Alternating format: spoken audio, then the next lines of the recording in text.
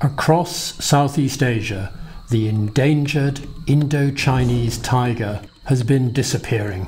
Rampant poaching and habitat loss have driven these tigers from much of their historic range. But in one corner of the far east of Thailand, in the Phayayen-Khao Yai Forest Complex, researchers from the University of Oxford's Wildlife Conservation Research Unit, the WildCRU, and their collaborators in the Freeland Foundation and Thailand's Department of National Parks, Wildlife and Plant Conservation have documented a tale of hope.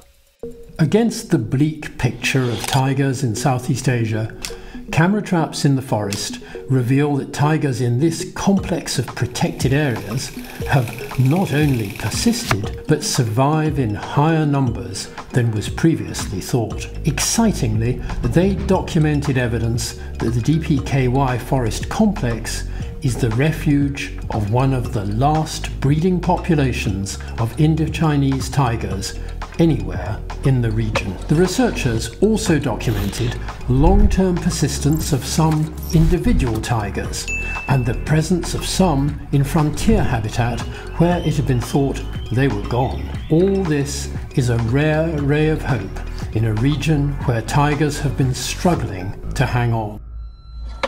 However, elsewhere in Southeast Asia, tigers have been vanishing, and the lucrative trade in their body parts creates a persistent demand, likely to worsen even more the risk from poaching to their remaining populations. Southeast Asia is racing towards transformative development that puts ever greater pressure on its remaining wild habitats. This was the urgent context of analyses led by WildCRU's Eric Ash, using data from these camera trapping studies to guide the conservation of tigers in the DPKY and across Southeast Asia.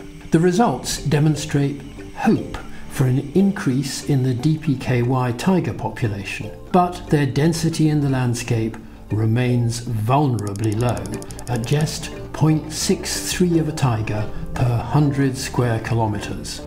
Computer modelling of the tiger population in this landscape revealed positive associations with their prey, wild boar, but strong negative associations with human settlements, public roads, and of course the presence of poachers. Habitat at broad spatial scales was the strongest predictor of tiger presence, and when combined with human presence data, this effectively explained the observed pattern of tiger presence. For wider context, the researchers then modelled the potential for tigers to disperse from the DPKY across the surrounding landscape. Now, in theory, tigers are capable of dispersing large distances.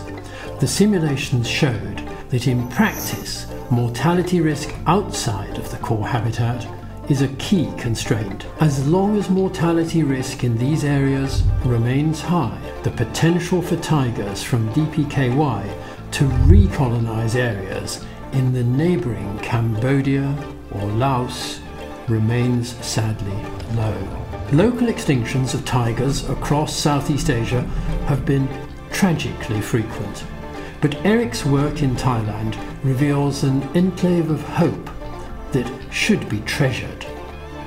If wild tigers are to survive in the forests of Asia, monumental investment must be made in assessing and protecting those vulnerable populations that remain. Our research offers a roadmap to recovery for the tigers of Thailand's DPKY and, hopefully, far beyond.